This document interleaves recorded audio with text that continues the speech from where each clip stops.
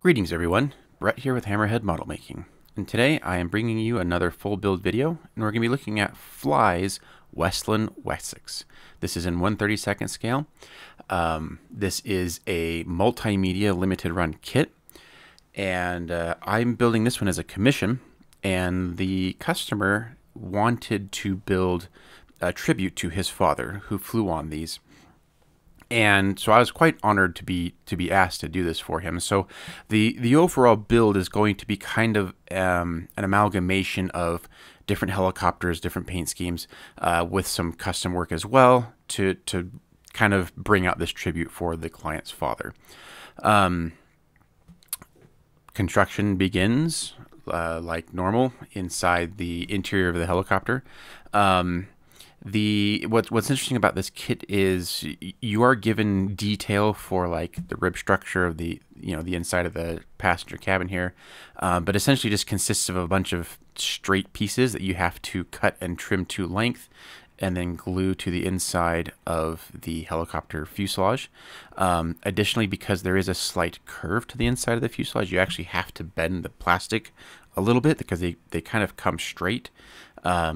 In order to make it fit properly. You can see there are little like lines to guide you where the placement is, but there's no like definite joining components, no pins, no things like that. So it's just you just got to take your time, get everything cut out to the right length, and get it all installed. So this was kind of a new experience for me, but in the end, construction was relatively straightforward, and as long as you read the instructions carefully, and I would read it like 2 or 3 times just to make sure I knew what I was doing. Shouldn't have too much of an issue. This part was kind of interesting, where you actually have to glue the rib over the window and then trim it. I found it easier just to glue the whole piece and then trim it, as opposed to like trying to trim it to size and then glue 2 individual parts together. I just found this easier, so once the glue dries, you can just go and snip it. But so we have to do the ribs here, and then eventually we'll have to do the stringers as well in order to get this done. One thing I would like to say about the Fly model is what the kit offers in terms of detail on the interior is it's a good start. It's not bad. But this is definitely like a scratch builder's dream. There's a large canvas to do a lot of scratch building work on the interior. If you wanted to have like the sliding cargo door open, so much work you could put into this. For this particular build, we were kind of going with all the doors closed, so wasn't going to spend too much time doing a lot of scratch building here, just because you really wouldn't see a lot of it. It's got little windows, and once it's all closed up, it's pretty dark. So now we're here. Now we're doing the stringers, and again, you just have given lengths of straight plastic, and you have to kind of cut it and make it fit. So I added a little bit of wire detail with some lead solder or lead wire there.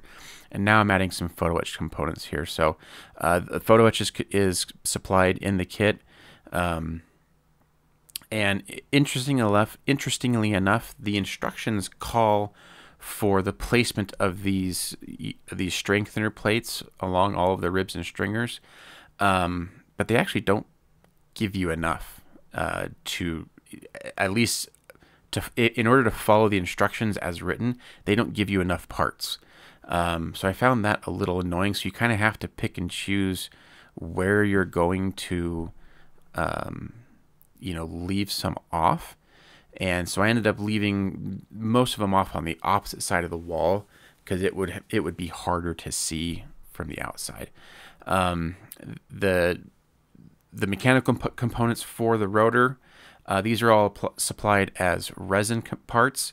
So you do have to remove them from the casting block. That's why you saw that big sanding mark on the bottom of that thing. It took a little while to kind of get it sanded down correctly to get the right orientation. And again, they give you very little indication as to proper placement for everything. And in this situation, the instructions they're not really adequate to really kind of describe where everything is supposed to fit. So this really was kind of a trial and error trying to get things to fit. And eventually, the parts that I'm adding right now, I have actually had to remove those and just add them later because it just wasn't working. Another interesting thing about this kit is it supplies you with the seat belts and the rear cabin seats on this weird paper. The best way I can describe it is it's almost like a cloth paper, similar to like what you'd find on a US dollar bill. So it wasn't quite paper. It cut like almost like a cloth. So this was interesting. And so they come pre-colored, and you do have to cut these out individually, which can take a while, especially if you're doing all the cabin, the seatbelts back in the cabin. And you get photo etch for all the buckles. I normally like this type of detail. I think the material used for the seatbelts is interesting, and I think maybe if I had given more opportunities to use it, I might learn to like it. But initially, I just kind of considered it all right. I didn't necessarily like that it was pre-colored, and in fact, for the main like the pilot and co-pilot seats, I just painted over them, and that way I wouldn't have to worry about the brass look. So, but construction was rather straightforward. The buckles just kind of loop over using some super glue to secure them down, and then we can glue them to the seats. A lot of the interior pieces, like the seats and the control consoles and things like that, are supplied in resin. The actual quality of the resin is very high. The detail is nice and crisp and looks really nice. I think the biggest issue with the kit is that all of the resin parts were just thrown into a bag together, and there were a lot of broken pieces. I could see that there was a lot of like really fine detail, like switches and levers on like the center control console, but many of them were broken off and damaged. There were a lot of little pieces that went on to the rotor assembly that were damaged and broken. So it's just kind of disappointing to see a lot of this really nice detail, but it was all just broken and damaged. So here we're using some Montex masks to do both the interior and exterior masking of the canopy. It's nice that they supply the interior masks because the canopy is quite large, and if you have the pilot and co-pilot side doors open, which they will be on this, it's very prominent to look inside there. So it's nice to be able to mask off the interior and get that painted. One of the issues with these masks is they kind of struggled to conform to the compound curves on the inside of the canopy. So just make sure that they're pushed down and secure before you paint. Moving on to painting of the interior, just using Vallejo's primer. This has kind of just become my interior primer, as it were, basically on anywhere where I don't have to use any masking, really. So we're just going to give it a nice, good black primer coat, get everything painted, and then we'll start moving on to the actual colors. I do like, that diamond pattern on there is meant to represent the soundproofing material that they would put around the inside of the cabin, and I actually like that they included that. It kind of stands out against the other detail, so looks pretty good. So now we can start hitting everything with paint. We're starting off with a light gray from Vallejo for the interior. This was just sprayed on full coverage. Again, I knew that a lot wouldn't be seen at least in the passenger cabin area, so I wasn't going to spend too much time doing like pre-shading and things like that. Good detail on the floor here. All the different panels, the little access covers and things like that, and fasteners. So that's nice. Again, great starting point for scratch builders if they wanted to go, all out doing the interior. It would look you could make it look fantastic. From what I could see based on reference pictures, what Fly includes is relatively accurate. So, you wouldn't need to do a lot of structural changes to really super detail this. So here we're just painting the soundproofing material, this kind of camo green color. I saw a lot of different types of colors used in the Wessex, so you wouldn't be wrong to use different colors other than the green. Now we're just painting the cushions on the pilot's and co-pilot seat. This is just done with Vallejo acrylic paints and a brush, and just being careful to keep things nice and tidy here. I usually try to do, when I'm brush painting with Vallejo acrylics, I usually try to do 2 thin coats as opposed to like, 1 solid coat or something. I think you'll just get better coverage and a smoother finish if you do that.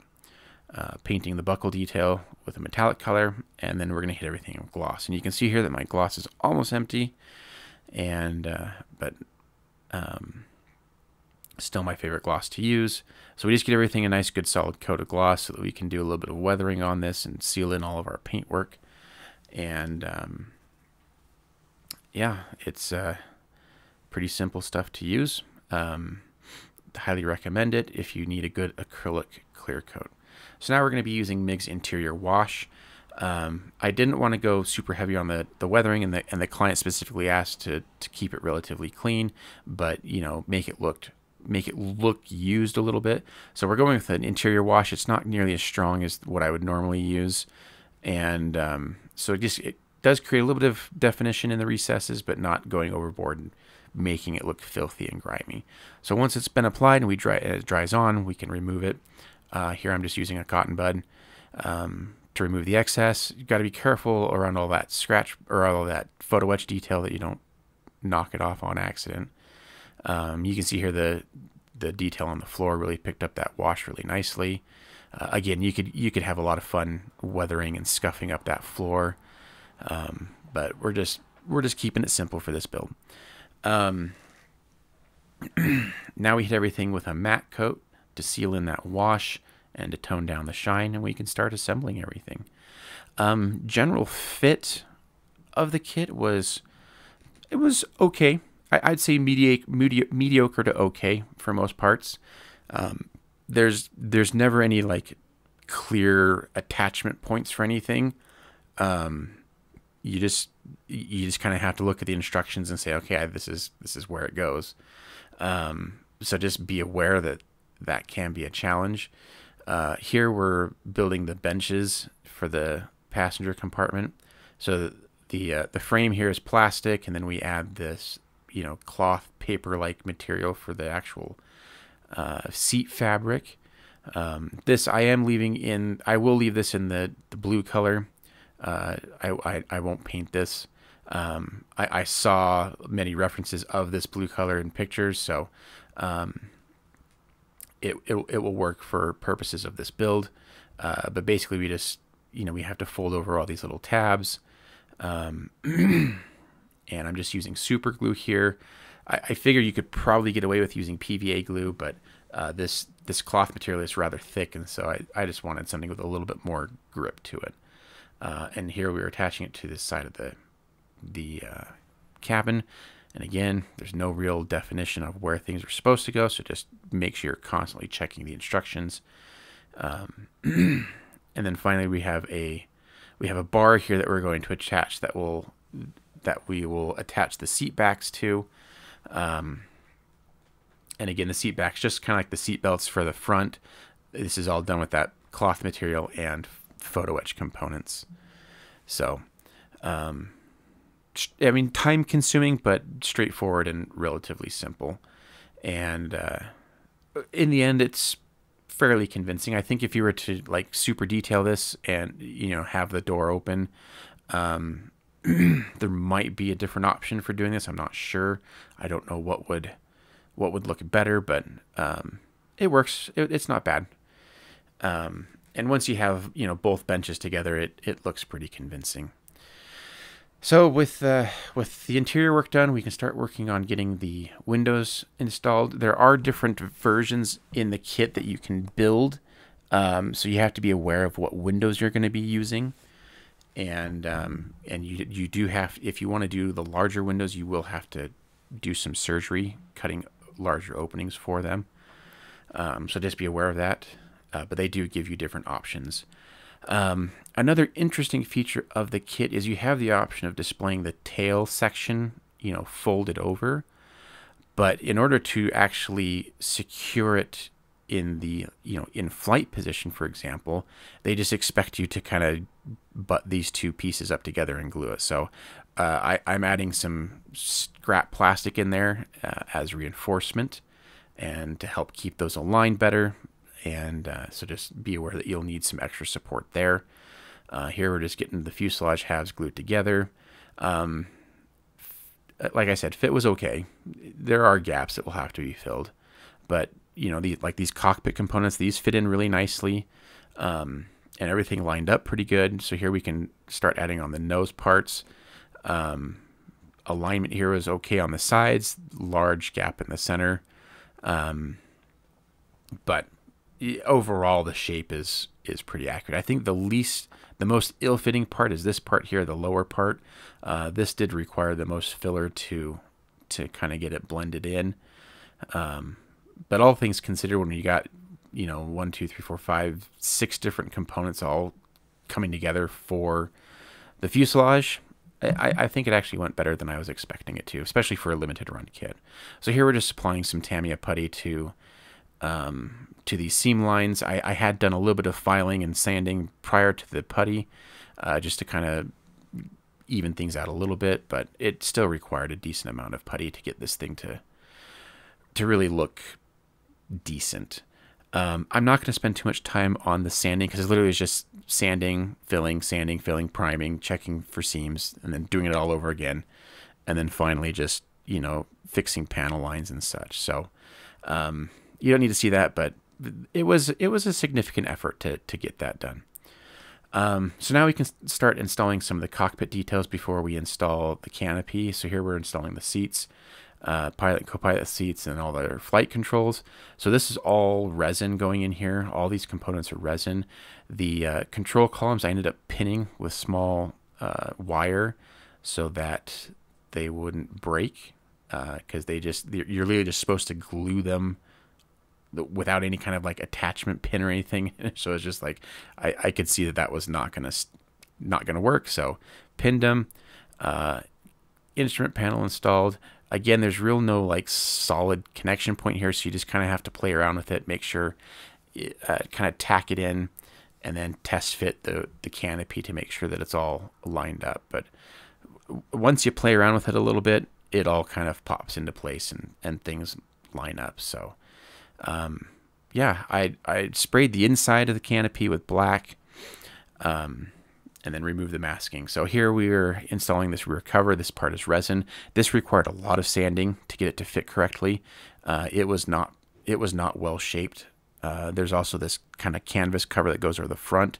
It was damaged, and I eventually had to do some repairs using epoxy putty on there. And then there's numerous photo etch grills that go on, and these all fit flawlessly. I was very impressed with the quality of the photo etch on this.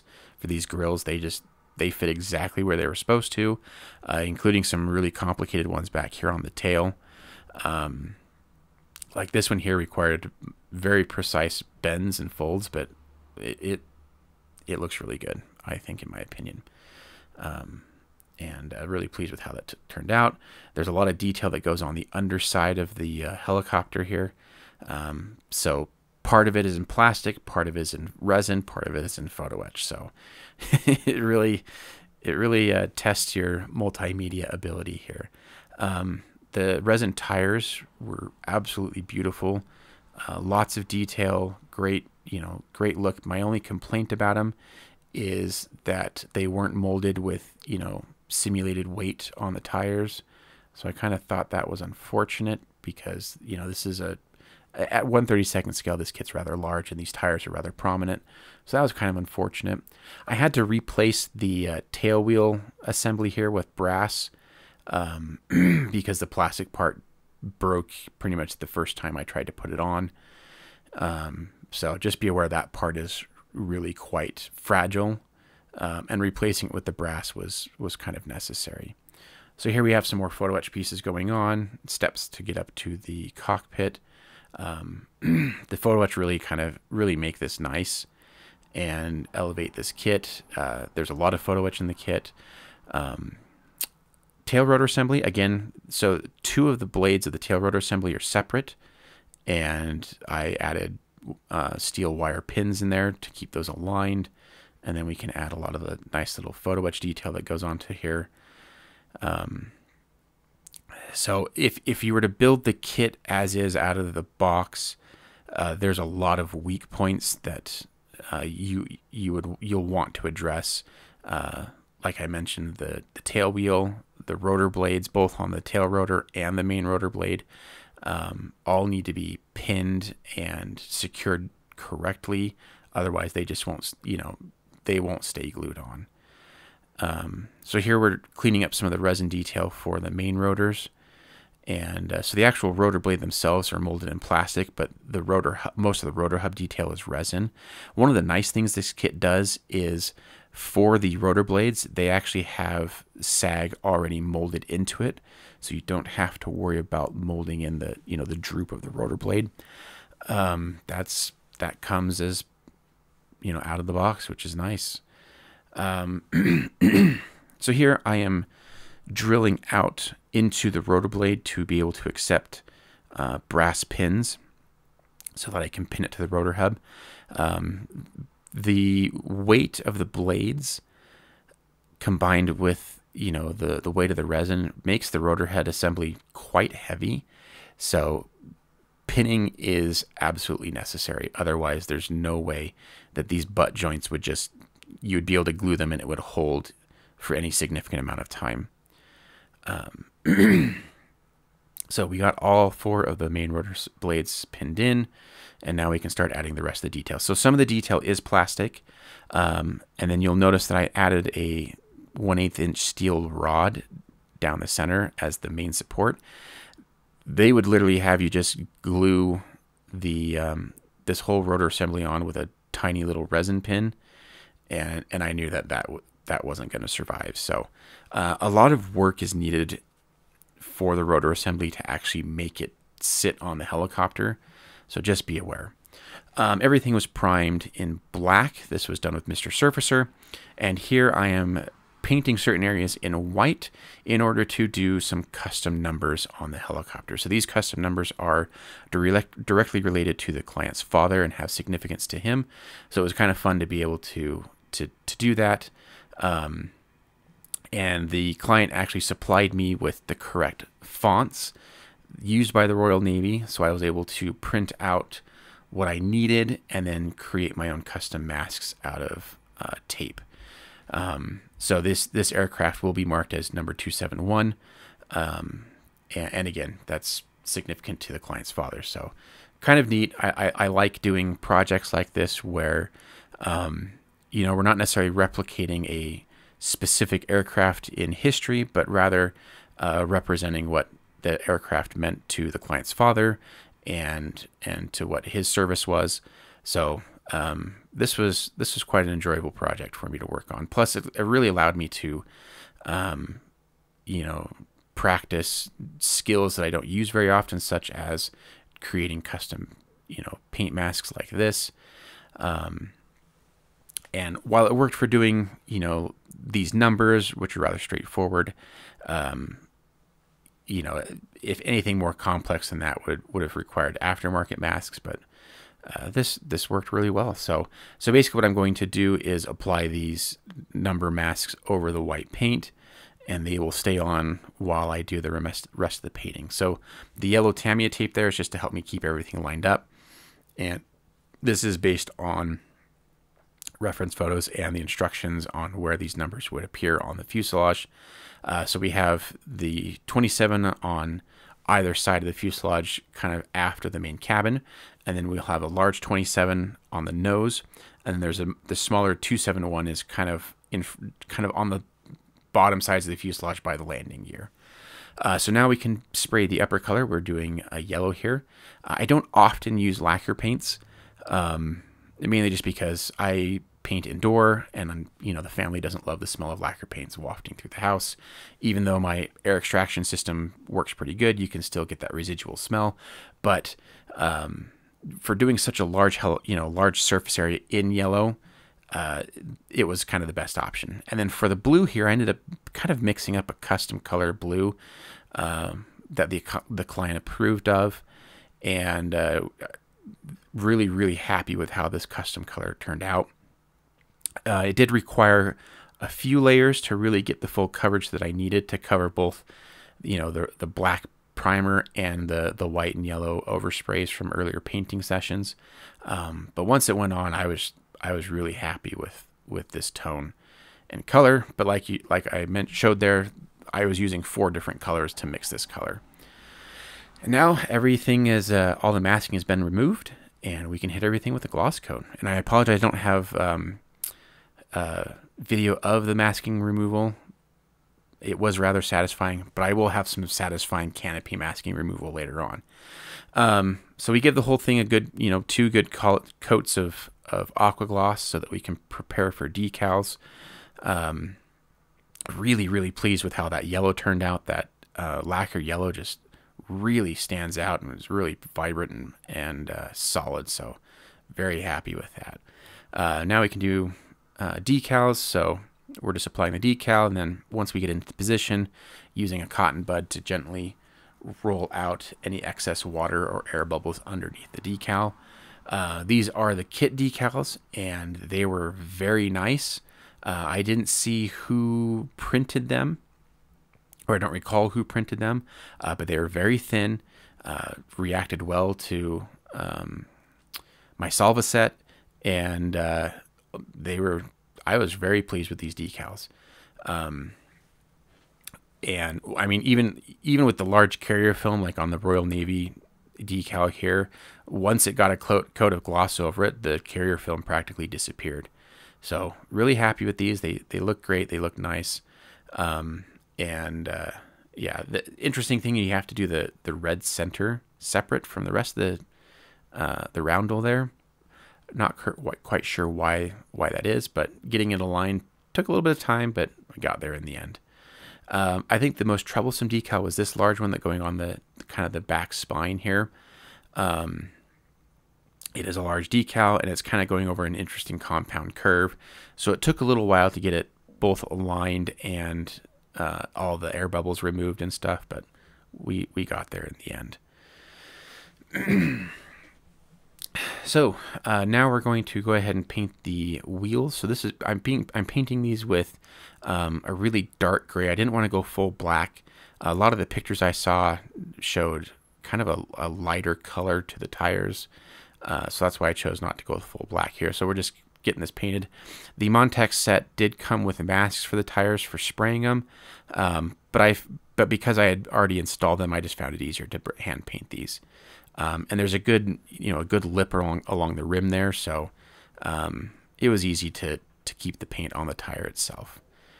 Now we gave everything another quick coat of gloss, and we can hit everything with a wash. And like I said, client didn't necessarily want to go super heavy on weathering, so I'm using that interior wash again, just to kind of highlight the panel lines, rivets, and fasteners on the yellow portions of the helicopter. We'll leave the blue portions relatively untouched, because I didn't want to do like a white panel liner on the blue parts, and a dark panel liner just wouldn't have shown up. So we'll just kind of leave it as is, and really let the yellow kind of create that sense of a slight wear to it.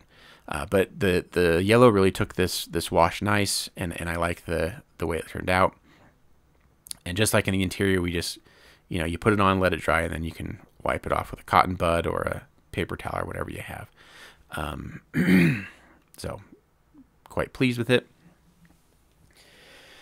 And moving on, we can start removing masking. Like I said, this was very satisfying. Probably one of the most satisfying canopy repeals I've done in a long time. All of these masks worked great. I didn't have any leaking underneath, and nice crisp lines. So I was really happy with this. One quick note about the canopy. I did have to polish the canopy. There was kind of like a weird pebbly texture on it. And kind of had interesting results on clarity. So just be aware of that it does require. So I used some Tamiya polishing compounds to kind of shine that out a little bit. So now we can kind of add the last details. We got the exhaust here, and then we can put the rotors on, and then we're just about done. So I appreciate you watching, and if you've made it this far, thank you. Here's the grand reveal. Unfortunately, this thing is so large that it did not fit on my turntable, so we'll kind of have to do some panning shots around the exterior here to kind of get an idea of how it turned out. But really happy with this. Client seemed pretty happy with it, and this was I hadn't built a helicopter in over a decade, so this was fun, and I enjoyed it, and definitely a fun one to add to my build history now. So anyways, thanks for watching, and subscribe if you're not subscribed. Leave me a message. Like this video if you liked it, and we'll see you on the next video. Take care.